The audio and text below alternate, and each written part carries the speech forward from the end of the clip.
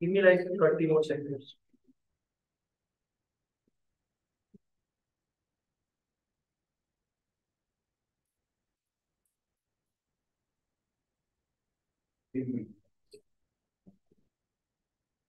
Okay, whenever you're ready. Yeah, thank you.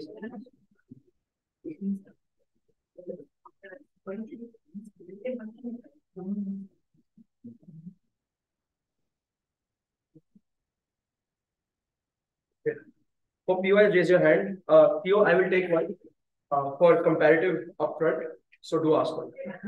And please ask your case. Don't try to give a throwaway speech.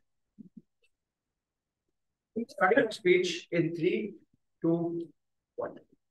I want to do two things in setup. The first, I want to explain how this trading specifically occurs in status quo because it's the most realistic thing that happens. And second, on setup, I'm going to explain what these companies specifically are and what their incentives are.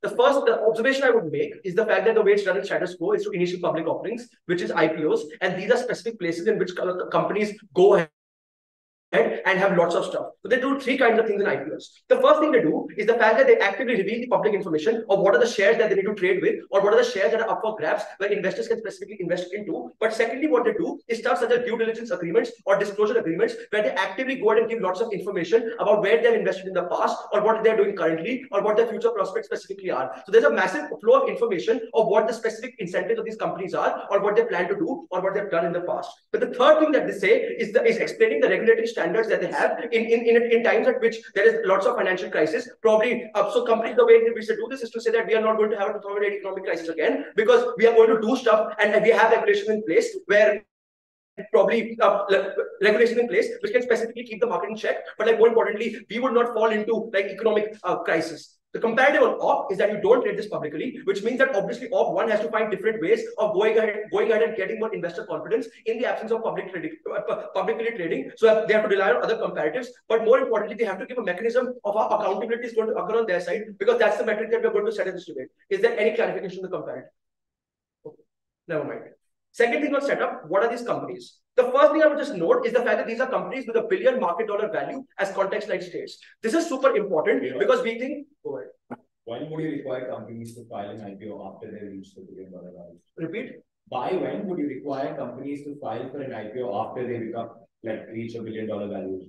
So they can do it at any point. Like it's their choice. Like you can debate what their timing is. The first thing I would just note is the fact that you have $1 billion market share specifically means that you have lots of capital in the market, but more importantly, your capacity to go and lock out other actors out of the market is substantially higher, augmented by the fact that you have massive amounts of capital. So the way in which this works is the fact that lots of corporates go and throw smaller startups out of the market due to things like financial mismanagement, where they have a huge amount of capital which they direct towards things like discounts, so that they can throw startups out of the market via the virtue of financial mismanagement. They can take this money away from, say, their employee benefits, but more importantly, the internal regulatory mechanisms. So we just think that regulation is far worse than opposition, which we're going to explain in the second part of the speech.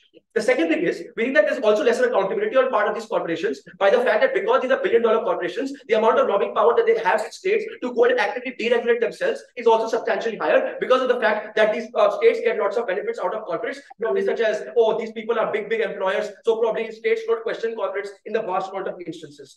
This matters because I think this is the thing that gives the most amount of information status quo, and we just don't think that there's enough trust in the developing world markets on their side of the house. The way I want to frame this argument is to say that you uniquely gain trust at the point at which you have IPOs or you have FPOs, which are follow public offerings, where the amount of information that you get about the market is substantially higher. The first thing I would just note is the fact that investor confidence doesn't really happen on their side of the house, because if they want to say that we can also have things like CSR policies or we can also do things like signaling, we just don't think that is the way in which investors invest, insofar as there are other calculus, which I'm going to explain. But the second thing I would just note is the fact that we can also claim it on our side of the house. So this debate also has to happen on margins as to how we substantially increase the amount of investment that we have. Let's explain how IPOs are uniquely the way in which to build trust. The first thing I would note is the fact that investors are often risk averse, and the kind of information that they rely upon is often financial information or the unique internal stuff that these companies do, as opposed to the other sort of stuff or the outward image that these companies specifically have. This is augmented by the fact that a lot of these corporations in the developing, not now. or a lot of corporations in the developing world probably are viewed as corrupt. So for you to build market trust, the foreign investors or the VC or the venture capitalists who want to invest into a country specifically have incentives to get the information to make sure that these companies can uniquely survive market shocks. The second thing I would just note is the fact that when an IPO is conducted, obviously the amount of financial journalism that occurs is also substantially higher, because probably if TCS or Wipro or Reliance actively engage in things like IPOs, we just think that the amount of coverage that is going to have, say on an ET Times, is just substantially higher, because this is a big news in the financial market where this company has decided to go ahead and reveal lots of information. I just think that this is the unique way in which you build trust, because investors now have a greater incentive to invest into the economy. Go ahead. I can file for an IPO at any point of time, right? What your side should defend is that within a short period of time after I reach $1 billion status, I need to file. The problem is that once you, like it's about the specific market value. We explained that this market value is so substantial that it becomes unaccountable. That is the reason why we explained that the IPO is important, because once you reach that $1 billion mark is the point at which you are super accountable. You can't just say that, oh, once like if it is slightly lesser than $1 billion, then we won't have an IPO. The intent of the debate is for you to explain that once these companies become too big to fail, that is the point at which they should be going and engaging in IPOs.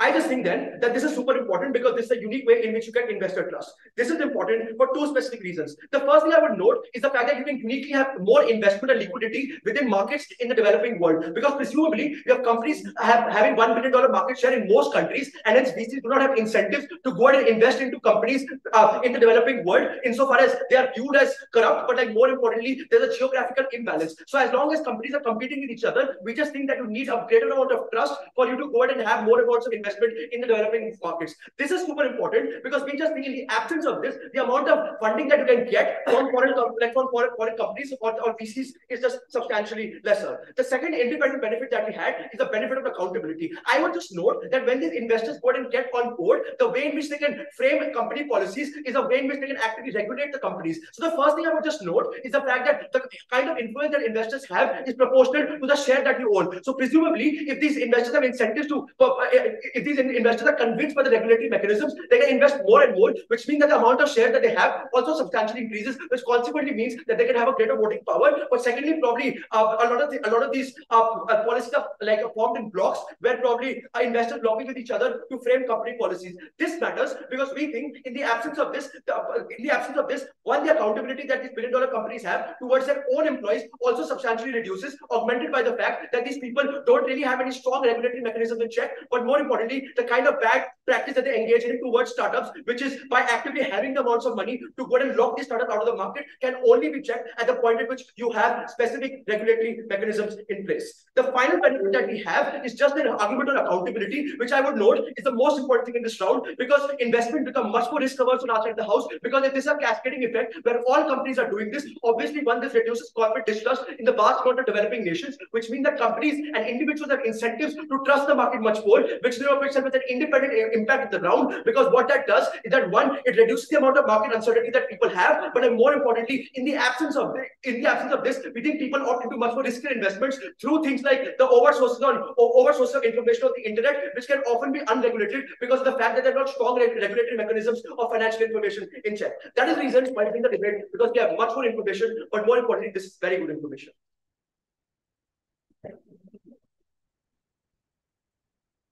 Thank you for the speech.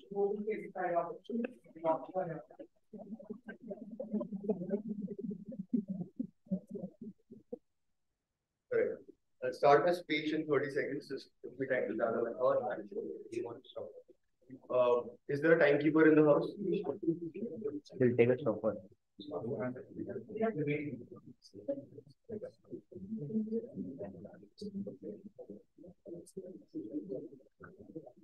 Yeah.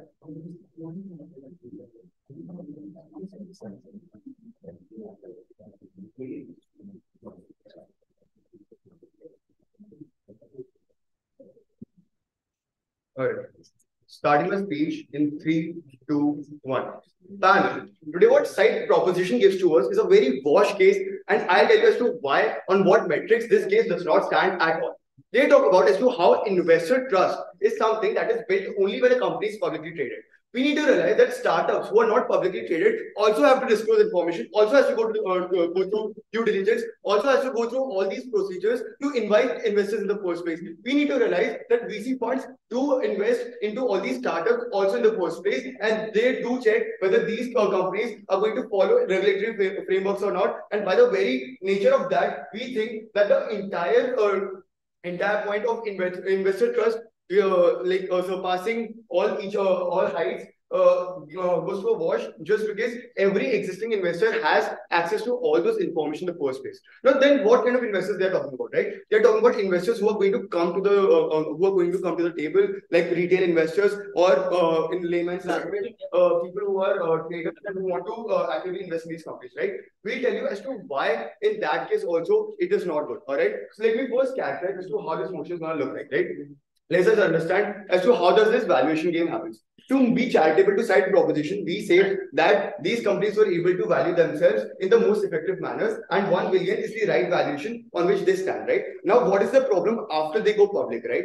What we will tell you is that the reason why the companies do not go public, or why it is a strategic decision, is because companies have this $1 billion valuation on different mechanisms, right? Either it can be equity based, either it can be debt based, it can be revenue based, it can be sale based, all right? So the reason why companies have a corporate decision or a strategic decision to enter into an IPO is because they do not want to go on and increase their equity capital, that is like the investors fund in the first place. At the point at which I say that every $1 billion company has to go out and increase their equity capital or whatever has to put their structure all together so that they comply with the governmental norms, we say that that particular company in itself is going to lose valuation, is going to lose revenue, just because now the kind of structure on which this company wants to work, they cannot work on that structure, and that takes away the autonomy of the company. Why is autonomy of the company very important? Because we need to realize that this company was able to reach $1 billion only because they were able to generate that kind of revenue and that kind of value in the first place. This value remains intrinsic value. All right. We do make a note of the point that this is the intrinsic value of the fund, right? At a point at which this intrinsic value gets publicly traded to the market against the wishes of the companies, or just because they have to comply to any regulatory framework, they are not able to decide as to how the structure is going to look like. And at that particular point of time, we think that the company is more bound to fall than to stand, right? Now, second thing, the idea of trickling down of wealth, right? Which is a major question which can arise in the government's case, even from the closing government, right? Why do we take over them as well? We need to realize as to how this public trading game works, right? In public trading, the companies get overvalued. I'll explain it in the most layman term, right? That if tomorrow, like the value of the company is going to be based on laws of demand and supply. The minute the demand increases to a larger extent, the company is going to be overvalued to another level, right? What is the problem in that, right? So if a retail investor owns share worth like 1,000 rupees, and the company has like enormous amount of demand flowing in, at that point of time, that share can go on to rise like at 10,000 rupees or 15,000 rupees. But we need to realize that the intrinsic value of the company remains 1,000 itself. It is only the laws of like the forces of demand and supply which has increased the value so much. And that is why even if we think that we have gotten some wealth out of that company, it is not real wealth. It is basically something which is not existed in the first place, right? Now, moving forward as to why we do not want these things to happen in the first place, right? Let's just understand the idea of transparency as to how this thing works out. Firstly, if they want to tell us that companies are involved in very bad habits, and like companies can go on to like do things which are not complying with the standards and this and that, we need to realize that employees work in these companies who have got access to each and every record, and there are whistleblowers, and there are a lot of companies who were not publicly traded, but whistleblowers were able to find out the loopholes or the bad things that the company was doing, right? So that mechanism exists on both sides of the house. We do not understand as to how a company can deal in bad faith or work in bad faith unless these whistleblowers or people have access to information, which includes the investors in the first place, right? We also talk about as to like why after publicly trading, what is the problem, right? So right now, I am a company. I became 1 million just because I was able to organically grow like that. After I'm publicly traded, the way to go ahead is to form a public image, right? To form a public image takes precedence over any kind of organic growth that I can do to my revenues. Why that is bad is because as soon as public image takes precedent for a particular company, they involve themselves more into greenwashing. They involve themselves more into ideas where like the image, the value of the company can increase artificially. At that particular point in time, it causes more harm to the people than causes good. We feel that when companies have the right and the autonomy to go about the process, they are much more. All right. Now, moving forward, and as to why we think that then what should work here, right? We say that the only problem that government poses to us is whether these companies are going through regulatory checkups or not. We say that as soon as the company gathers $1 billion of 1 billion rupees or dollar of wealth, we say that yes, the government should interfere and go on towards regulatory checks of those particular countries, which still exist through income tax checks, which still exist through random checks done by the fiscal instruments in the country, and with that we feel that those regulatory checks as a counterfactual in itself will be very valuable for the entire discourse, where the company will still be able to maintain their autonomy and will still be able to organically grow as a company or have the autonomy to decide whether they want to do it or not, right? So what we have given to you is that we have told you as to why going public is a strategic idea. It is based on the current structure of the company, and therefore all companies should have the autonomy of whether they want to go public or not. Because until that does not happen, the structure can get formed, and whomever invests in that company is only going to end up in losses. We talk about as to how trickling down of wealth does not actually work in every scenario, and if every company is made to go publicly traded, then that trickling down of wealth is going to reduce to a larger extent because laws of demand and forces is going to begin a zero-sum game. We talked about as to how the public image, if takes precedence, allows companies to have a higher incentive to go on and do things like greenwashing. And we also tell you as to how the transparency of the company and the access to information still exists on both paradigms, and whistleblowers exist on our paradigms as checks and balances. Thank you with this very proper course.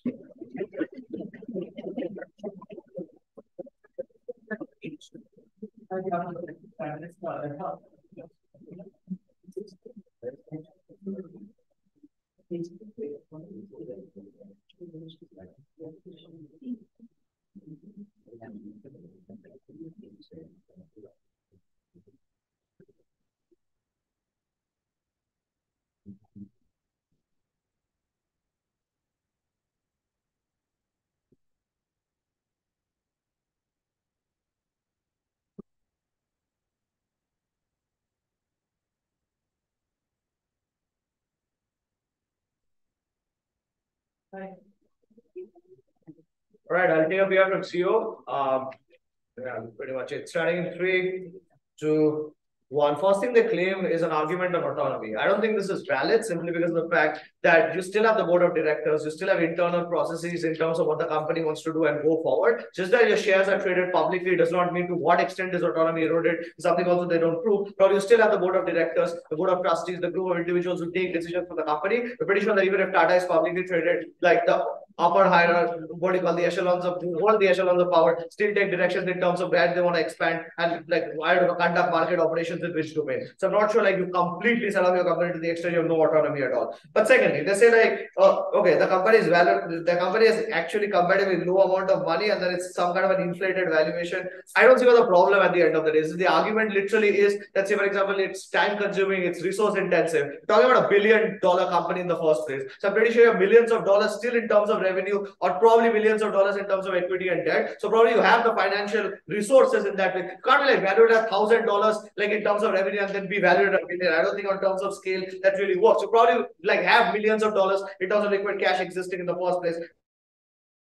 Not sure why this is a problem. The last thing that they say is in terms of you can still have regulatory frameworks. The problem with that is if it's not publicly traded, these companies are largely likely to do things like private auditing or like say for example hire private contractors to do auditing for themselves and their companies and publish those reports. The benefit of the public, like the IPO literally is that now it's up to public domain, which means you cannot like rely on the people that say for example are in your inner circle to go ahead and conduct these reports in the first place, which is when it comes into public light. That's where you get the amount of scrutiny for these companies. That's why it's more democratic. That's why those checks and balances are comparatively more in terms of scale than say internal and private audits that they would then combine on their side. Few things there in terms of I think that pretty much takes out like opening opposition unless and until they come with a new case in the second speech. What is the need and necessity to do this? Secondly, I want to talk about why it's beneficial for the company. Lastly, in terms of markets being better. Firstly, in terms of why do you need to do this? The first thing to say here is in terms of I think companies primitively are hardwired to generate as much amount of so-called profit as possible. That's why they take on huge amount of debt, perhaps they're not able to repay back or engage in, say, for example, market practices that are detrimental in the long run. Which means in those also, say, for example, disproportionate amount of employee wage gaps. In terms of like, even if you're making a huge amount of profit, you're not paying your employees well enough, just because you want to maximize as much as possible. Basically, things that go to crony capitalism at the end of the day. And also, I think this is very primitive that you want to hold as much amount of wealth as possible and keep your margins as much amount of high. So I think in that regard, I think point at which when you do have the public, like when you essentially are forced to essentially like trade publicly, I think at that point of time you're much more likely to be comparatively more accountable. But secondly, the public IPO essentially means that the PR, that literally like your PR image is more likely to be affected simply because like when you get that backlash from like say for example external agency are more likely to question you. Say for example, if you are making a huge amount of profit but you're disproportionately paying your employees less, or you have a huge amount of debt that you're not able to repay back, I think those are things that are likely to be publicly flagged, and that's going to have like damage the PR and reputation of your company. That there's media discourse about it in the first place to begin with. Which at that point of time you're more likely to keep this like comparatively engaged in more like efficient market practices than say for example the problematic things that companies do in the first place. Also,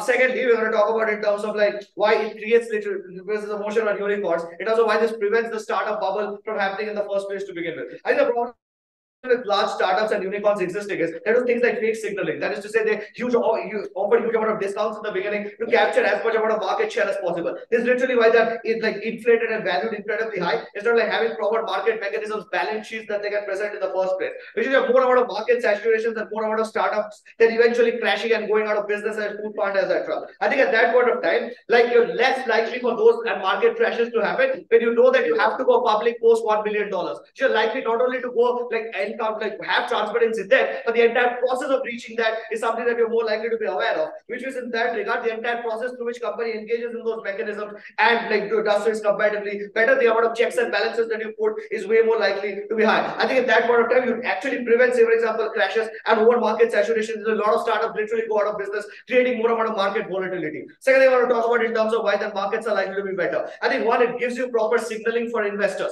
And note here, markets are incredibly competitive. Like developing countries also are competing with each other to access, like give like signal to investors in the first place. Say for example, India competes with right now Vietnam in terms of manufacturing and getting products. Say for example, like a lot of companies, like literally like South Korea and like Taiwan competing with each other for investors to invest in the semiconductor industry. This means that given the countries are internally competing and the amount of investors that you have is comparatively limited, and this signals better to the investors in terms of saying that you have more amount of market confidence. But why do developing countries need it, and why this mechanism is important? Because look, these are countries that are already perceived to be, say for example, weaker financial institutions in the first place, less amount of regulatory bodies, say for example, than the United States essentially have, like Federal Reserve essentially comparatively less powerful in these places. But also things like bureaucracy and red tape means that the signal is largely negative, and these countries rank low in the corruption perception indexes in the first place. Which means to say the only way you counterbalance this and get the sorts of market confidence as signal to the investors that this economy is one that we want to invest in,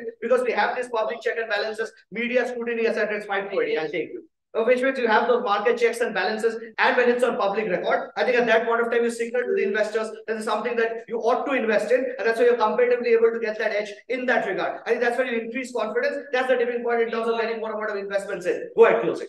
What sort of accountability are you talking about? Stop throwing the word again and again. No one cares. Retail investors don't care about wages. You're not changing government. It's literally in terms of public offerings that you do, in terms of you have to go through public audit system. You literally your balance sheets are checked from, say for example, from the opposite side also of the spectrum. Say for example, individuals who are not in favor of in the first place to begin with. I think that means that you have greater amount of transparency when literally your records are in public domain and literally not behind closeted doors. I mean, listen to the speech before asking that POI. Okay, why is this beneficial also for employees and subsequently for markets? I think employees can get way better amount of compensation, and they have greater amount of, say for example, voice in these regards when they know that, say for example, if the company is making disproportionately huge profits, but the wages are not, say for example, proportionally being paid, or the kind of practices that the companies are engaging in. So the kind of media scrutiny that you are holding them to, I think it also empowers labor unions in that regard. There's essentially fight for their rights and also, say, for example, demand better compensation, better working, say, for example, conditions in that regard. I think it gives you extra levels of ammunition to labor unions in general. When you entire, say, for example, the financial, what you call document of the company is more public. I think at that point of time, it greatly employs benefits in general. Lastly, I think markets are simply better in terms of when we say there's better amount of signaling to investors, but also companies are more likely to grow when you have like better amount of collaborations, more amount of money flowing into the system. But also this means that more people like to invest in the economy more because they feel more confident, because they know that these companies are public and they're more likely to be successful. I think which is more and more people buy shares, more and more people engage with the economy more, and there's more amount of liquidity that you get subsequently, which means that the economy eventually grows and there's more trust. We think trust is the most important thing in this debate. Wanted which to go public, which will go when you hit the $1 billion cap. That's when you get more amount of market benefits and more amount of investments coming in. Incredibly proud. And every balance the speech, you know, the open heart will be made at the end of the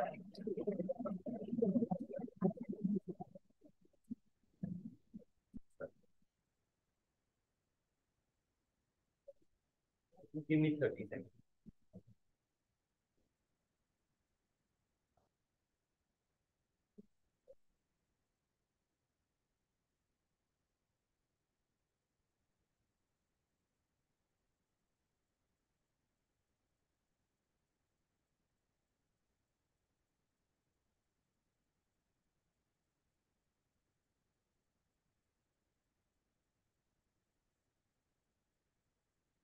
All right.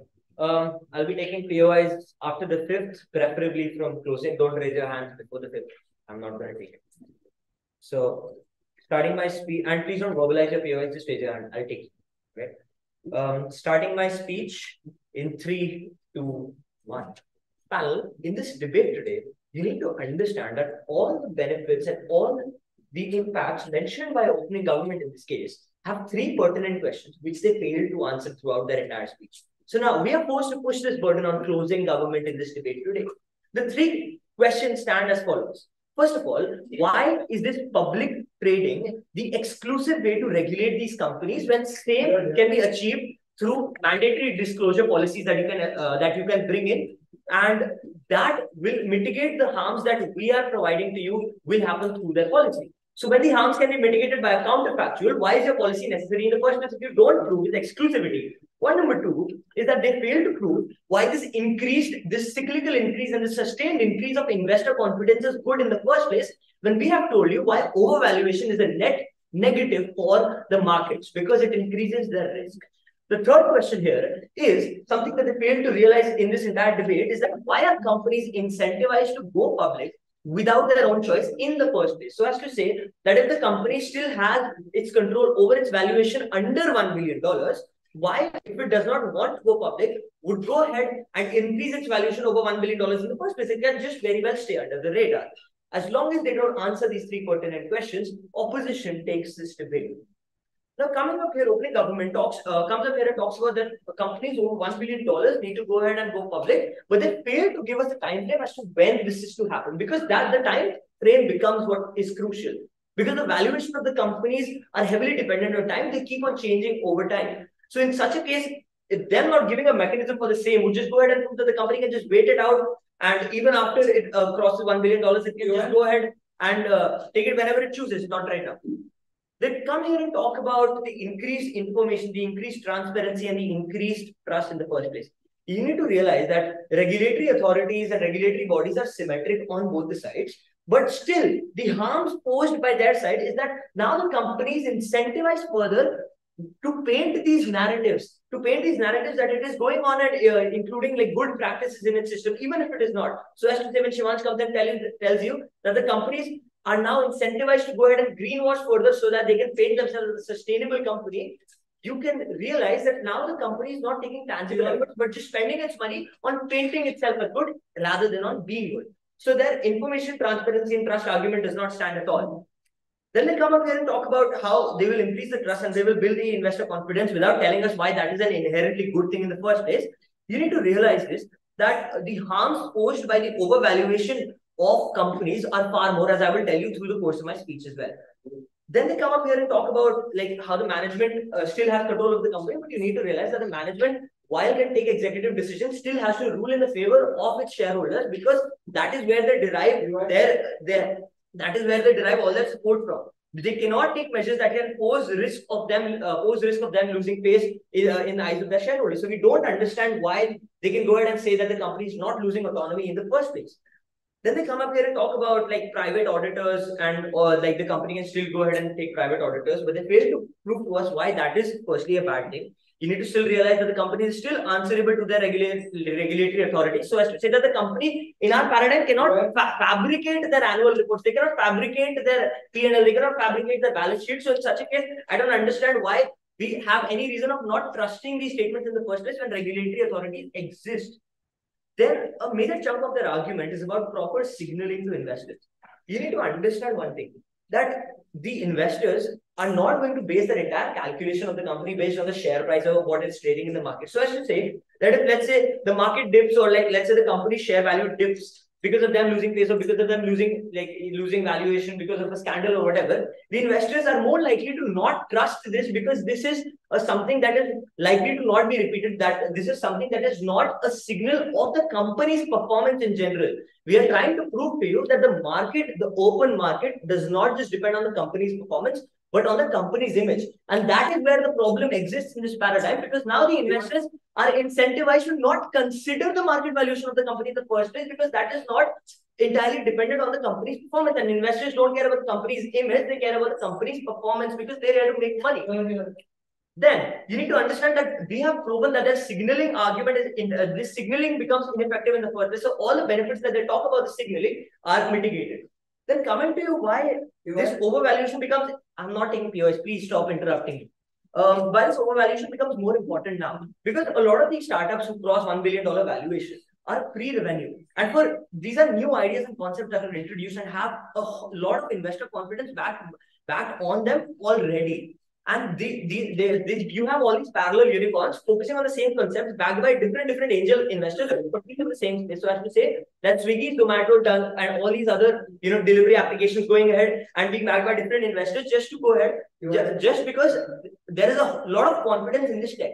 But what you need to realize is that this confidence in tech does not translate to confidence in the business model. So as to say that in such a situation, what happens is that it is more likely for investors who are there, who are seeing let's say one technology going ahead and receiving a lot of funding in the first year, and there's a lot of confidence attached to it. So they're more likely to go ahead and fund another startup focusing on the same technology in this fear of missing out, that because nobody can really predict what technology will go ahead and be successful. This leads to a bubble being created, sort of asset bubble being created. This is the exact reason why the .com bubble burst also happened.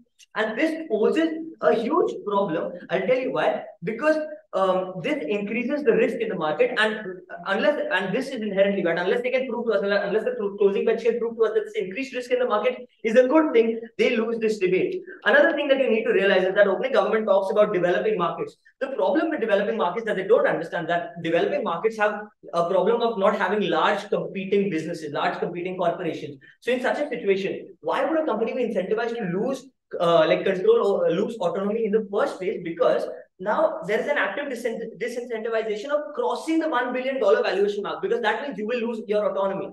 So I don't understand why the company will go ahead and cross that mark in the first place. The company can very well just stay under the $1 billion valuation mark, which is exceptionally bad for these developing markets, which need these large corporations to fund jobs, which need these large corporations to fund capital, which need these large corporations to cause sustainable development in the first place.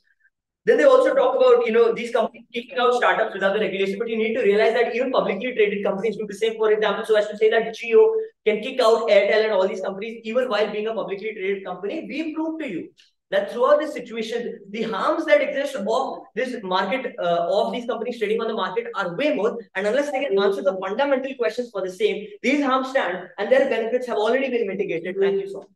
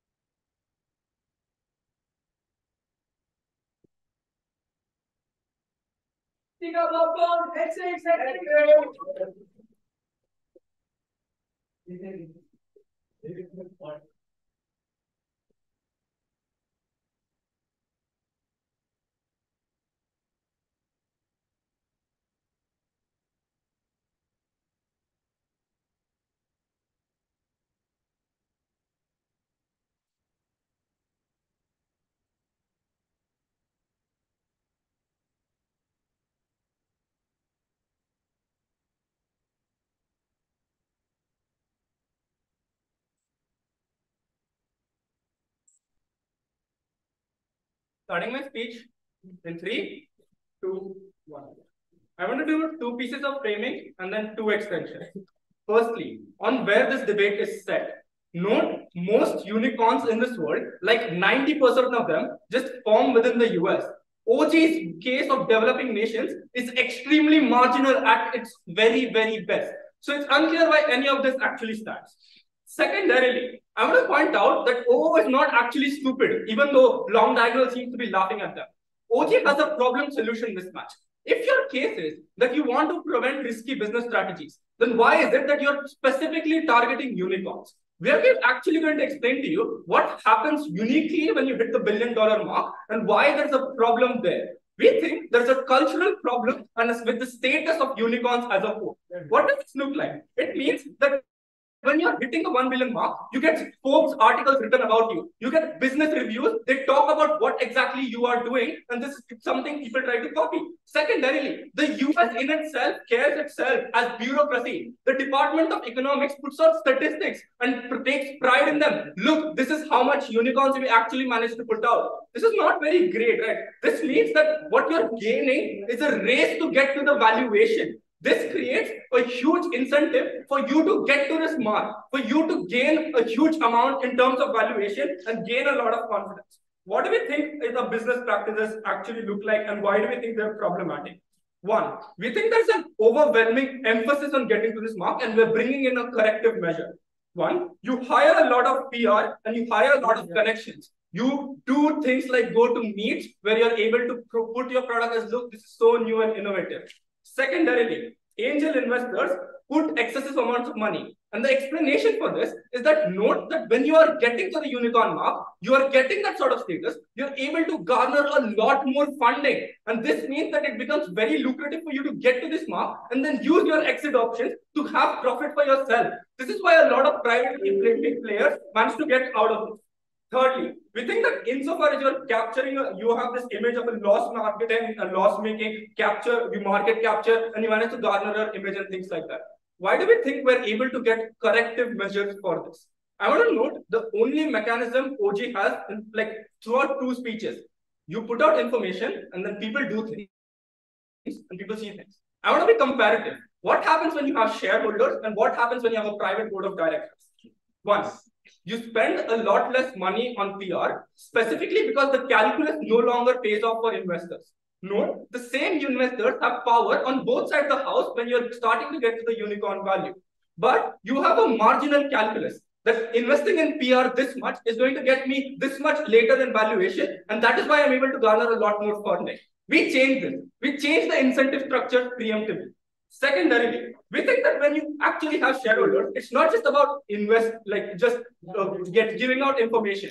You have to do things like issue quarterly reports to them. You have to answerability to them. What this means is that there are different kinds of shareholders that you have. Some of them only have 5 million, some of them have 500. The majority are likely to have 5 million, which means that short-termist. The problem with this that occurs is at the point at which you have them and you're loss making or you're pushing too much into speculation, at that point, market dumping occurs. They give away your shares. This means that your direct incentive trying to gain valuation goes away because market dumping is horrific for your own shares. Thirdly, and this is something that OG just asserted, right? You really need a successful IPO.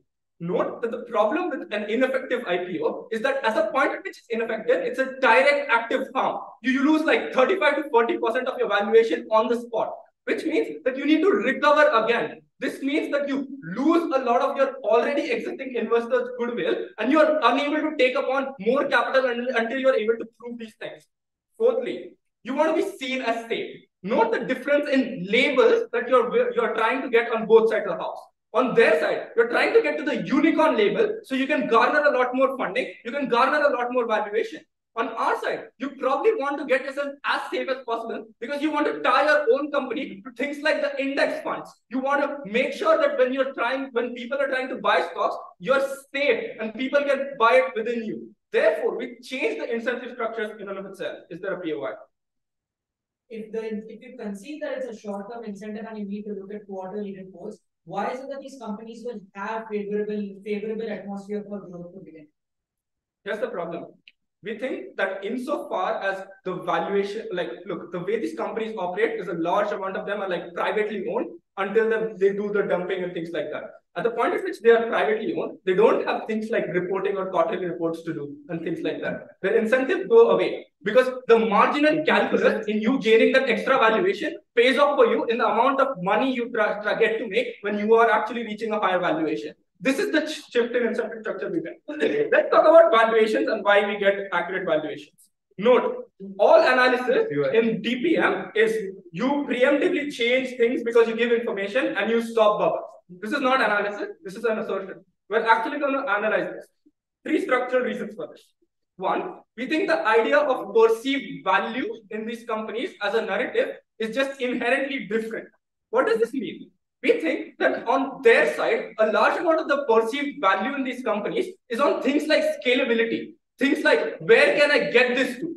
And on our side, this shift to the amount of profit that you can make. Why do we think this is better? Because on their side, it's a lot more speculative and has a lot more human error associated with it. Yeah. On scalability, you put in an extra emphasis. On our side, it's a lot more concrete. Similarly, secondarily, on the actual assets you have, people try to inflate the value of their own assets. This is why Tesla, even though it makes such little revenue, was worth like hundreds of billions of dollars.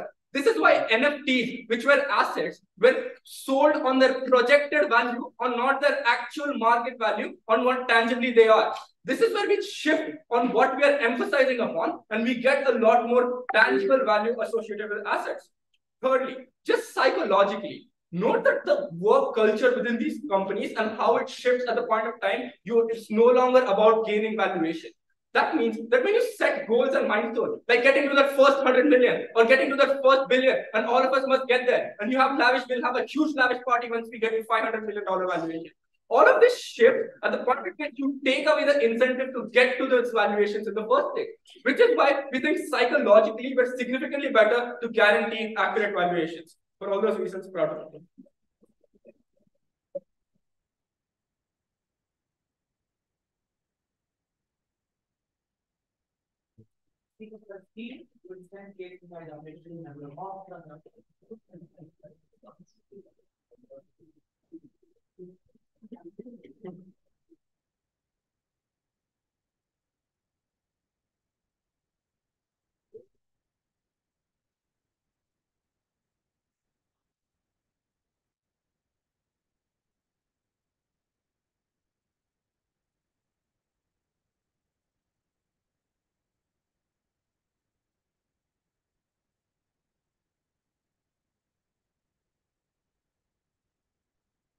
Wait, am I audible if I talk like this? Just get a water.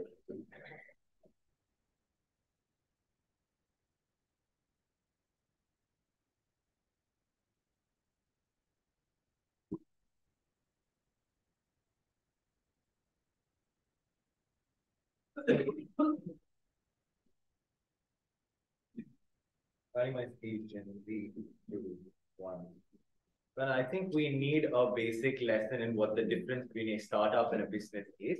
Because the problem with side government is that they have been arguing that startups need to function like businesses without ever telling you what the cost of it is, right? At the point at which I don't have VC money to invest in things like growth, at the point at which I don't have the liberty to go into and become a larger and larger company while running at a loss, I lose out on a lot of specific unique benefits you get from that investment, right? I can't do things like more innovation. I can't establish economies of scale, which make things significantly cheaper for people. We tell you that this is the cost, this is the opportunity cost that they completely miss from side government, right? But then 2 things that takes opening government out of this case. Because they told you that the best way to get accountability is to put this in the public, and that's probably when you get this, right? 2 responses. 1, we think that VCs do due diligence, right? And this is independent of opening ops, right? But they just told you, oh, we will mandate these companies to do that. Not sure why you're capable of doing that in the first place, right? But at the point at which I'm putting Series A and Series B capital, which probably happens when my firm is already a really big company, I want to do that kind of due diligence, right? When I'm cutting a $100 million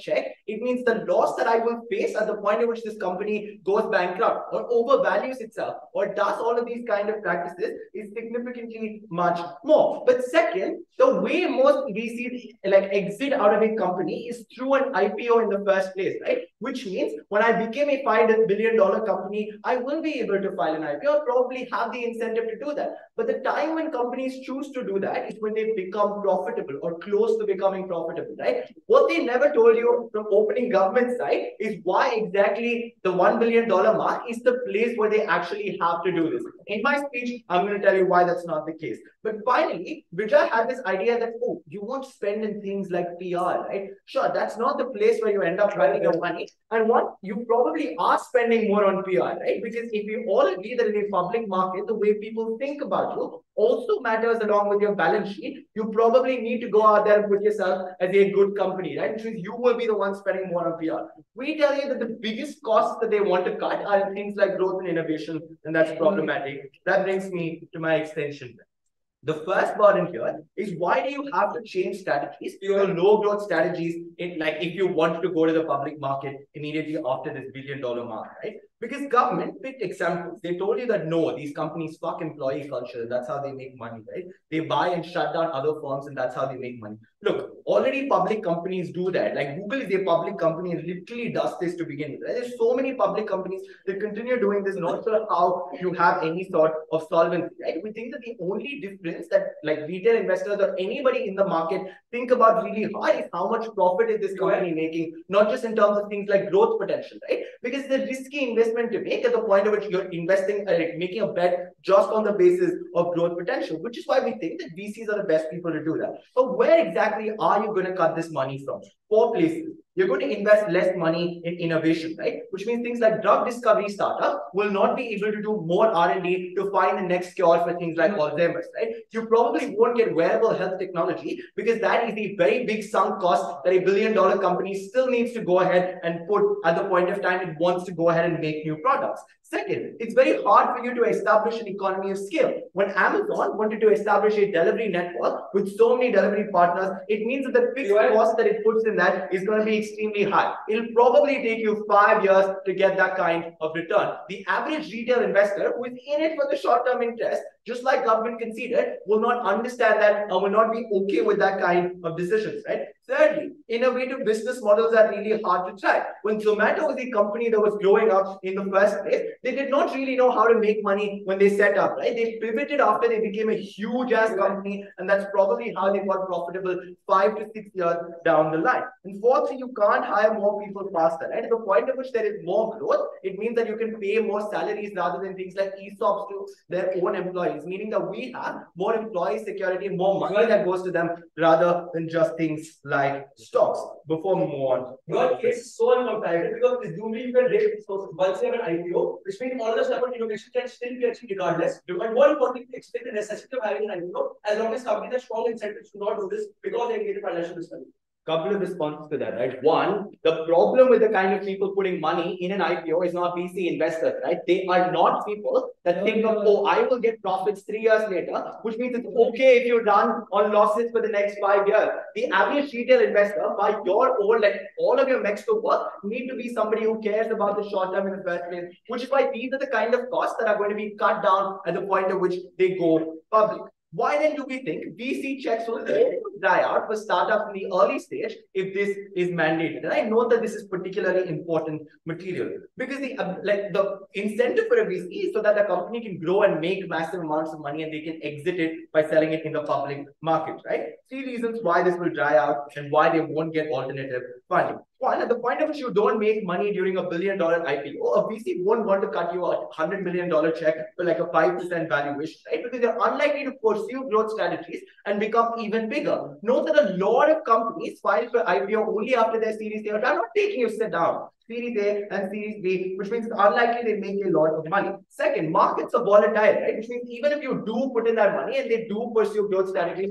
the problem is the fact, and markets are volatile irrespective. The problem is the fact they're unlikely, at the point at which you post a loss, every quarter your stock price gets hit, which means it's very unlikely that this VC will be able to make their money back at the point at which you pursue a growth model. Thirdly, you can't go ahead and see companies becoming bigger than $1 billion, which is something that VCs are constantly constantly pushing for, right? Especially ones that enter a startup in the later stage, ones that fund the growth of that startup rather than initial seed funding, right? Which is why we think that it's very unlikely that you get this kind of money. Retail investors inherently want to protect their stocks. And after every quarterly report, if it means that the amount of like my stock price is constantly getting hit because I'm pursuing growth strategy that is still making me post losses, it means that the company will pull back this kind of strategy because retail investors will exit that stock. We think that that's absolutely horrible. Why? Because if you're unable to get like innovation and cheaper products, it means that it's going to take more time for innovative products to reach the market. The problem with this is that if you get like a wearable digital health device that is much easier for older people and keeps them much safer, it doesn't get into the market for another 5 years.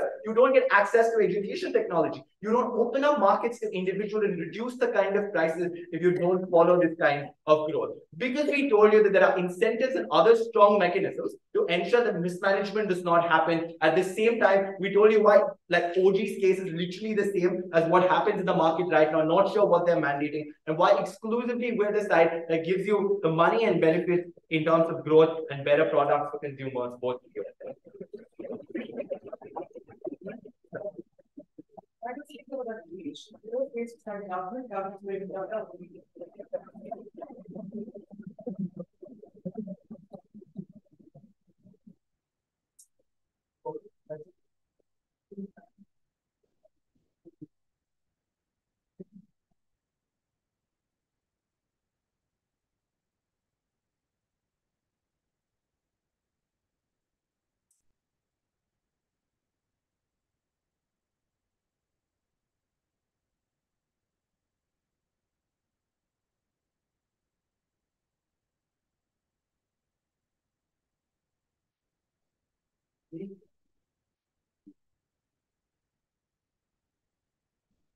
Starting my speech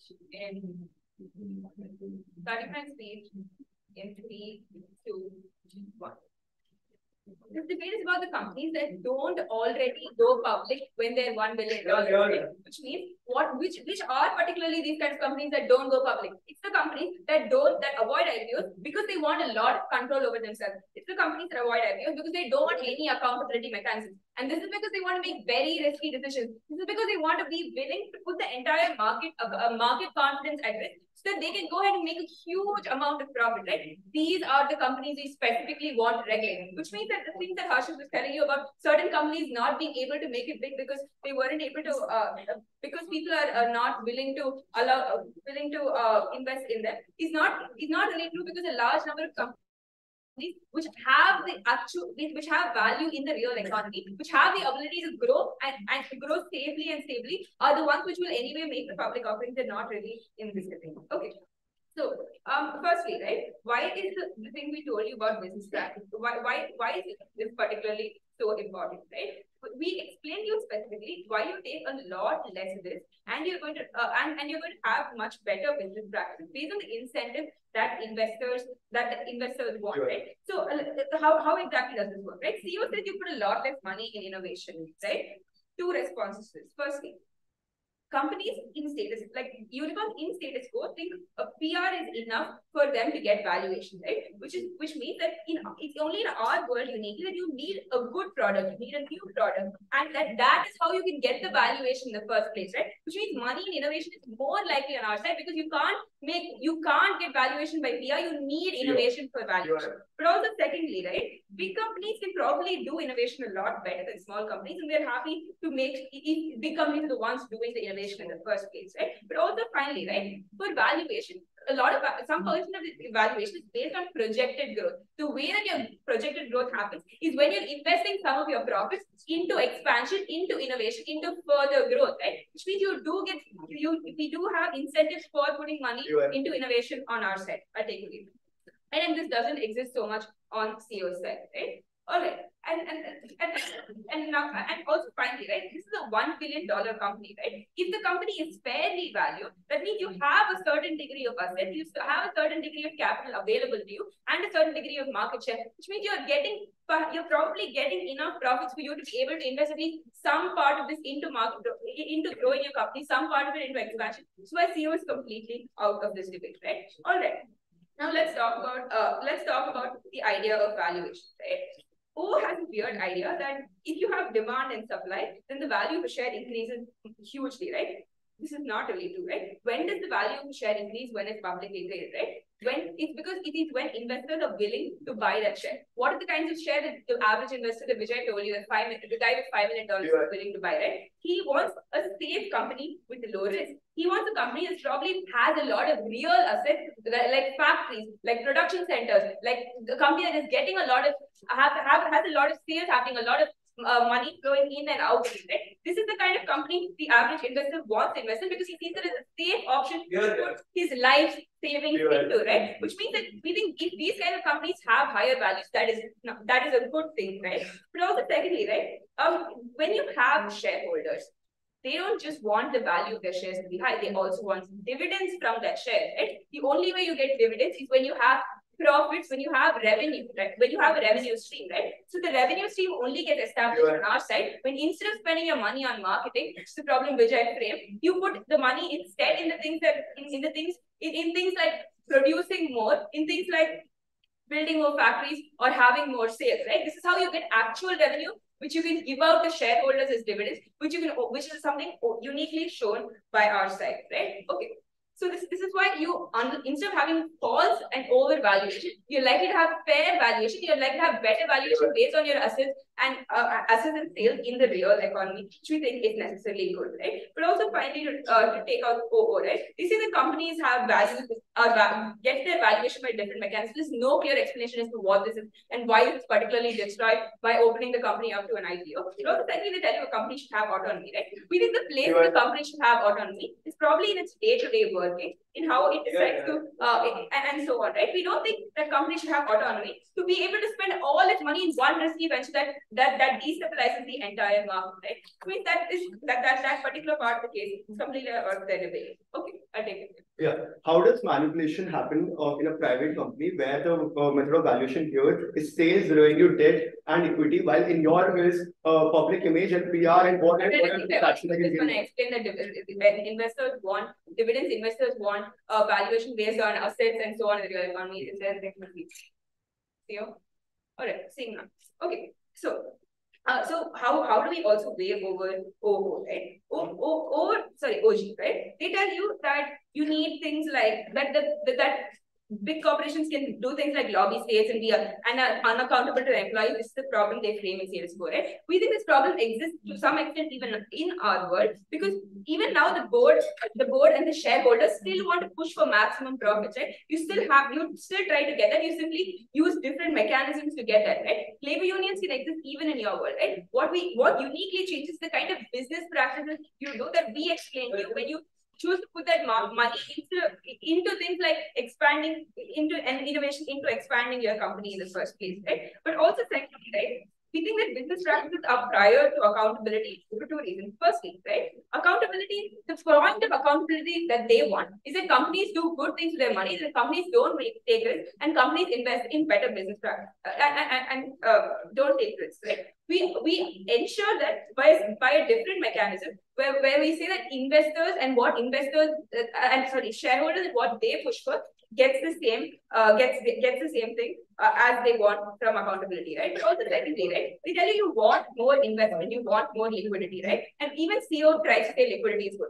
We don't think liquidity is necessarily good, right? We think that the companies that want liquidity particularly are the ones that already go public in status quo. That is not an impact they can claim for their self, right? We think that just more investment is not always good in and of itself. We think that more investment is only good when this company has an actual potential for growth and actually putting its money into things like building factories and so on, right? So we don't necessarily want more liquidity because when in a time of recession where growth is an all-time low, and most of the gains from investing in liquidity have been made already. Right? We think that because liquidity is not going to get you that far because purchasing power is kind of low already, right? Which means that these particular companies, we prove to you that you reduce the risk-taking nature of these unicorns. You ensure that they have much better business practices. You ensure that overvaluation stops.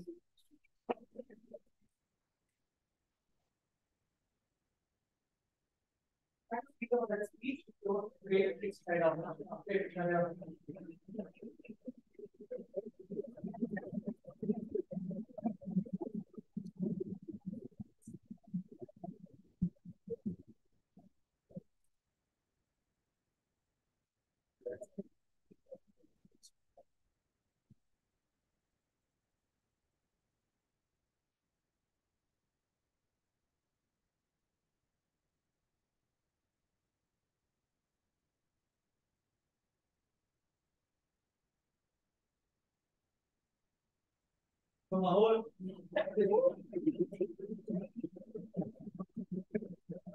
Am I audible clearly?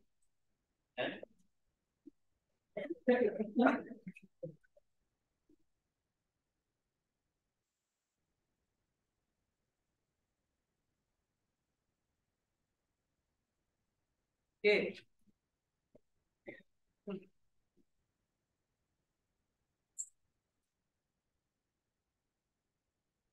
I'll be beginning my speech in 3, 2, 1.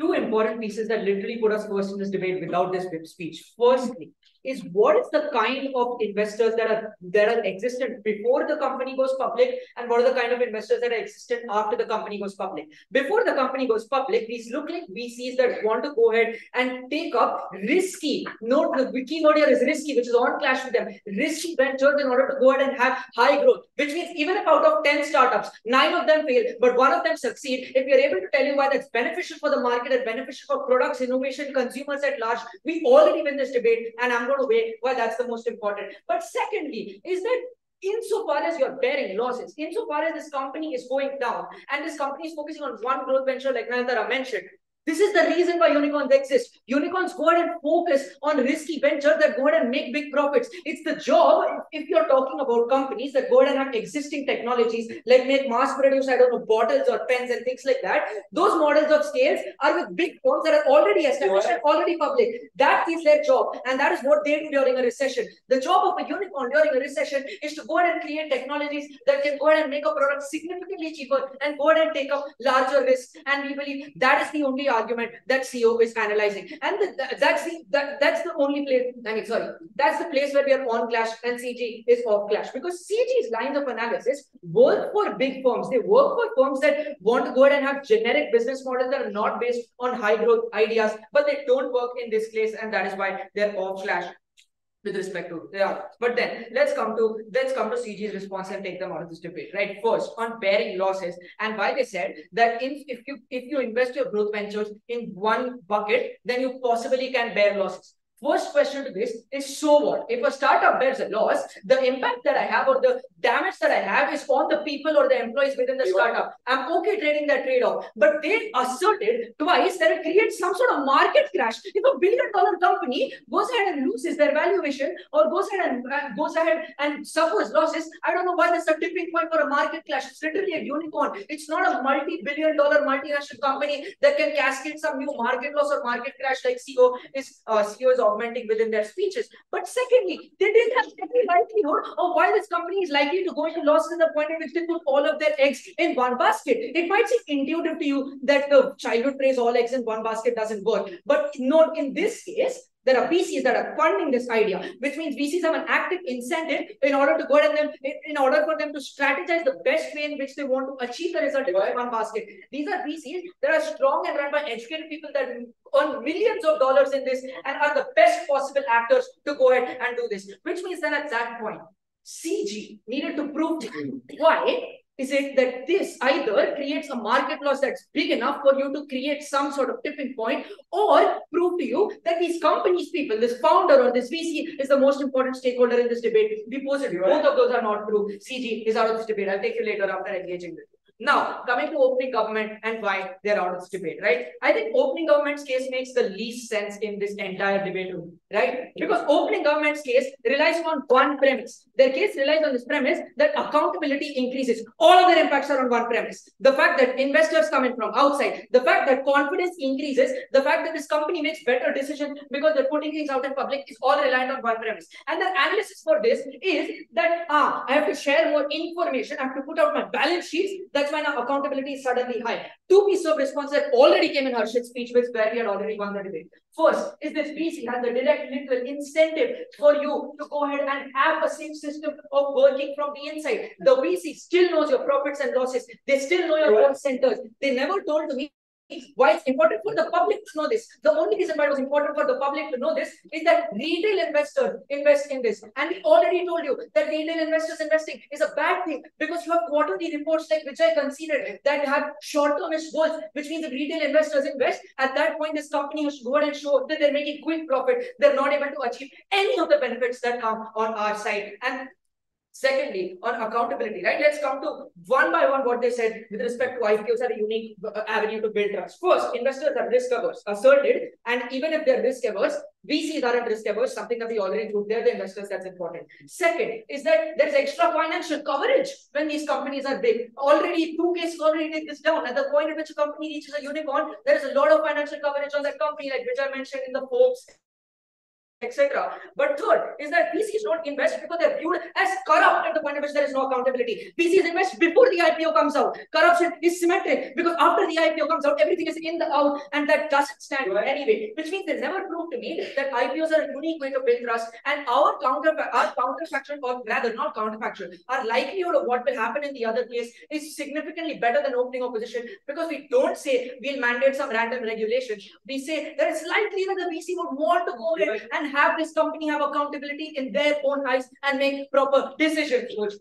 Your case has a massive assumption that in the absence of the IPO, VCs will have strong incentives to invest within these specific startups. The problem is that while there is market uncertainty, but more importantly, for these startups in the developing world, these VCs won't invest regardless. What is your comparison?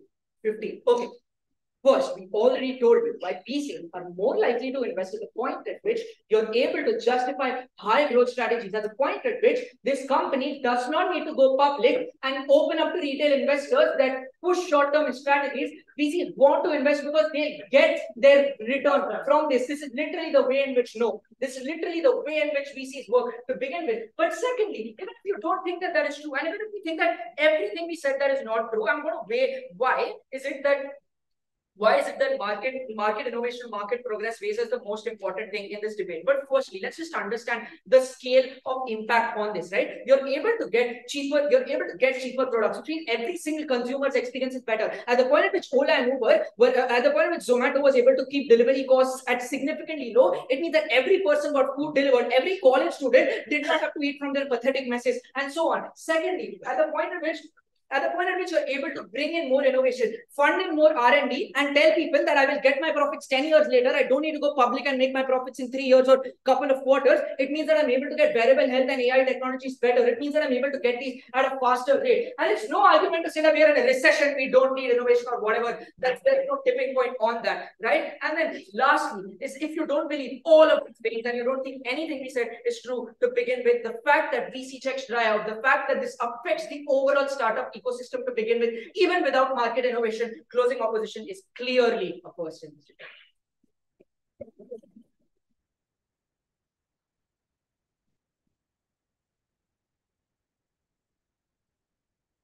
Yes, Sharon.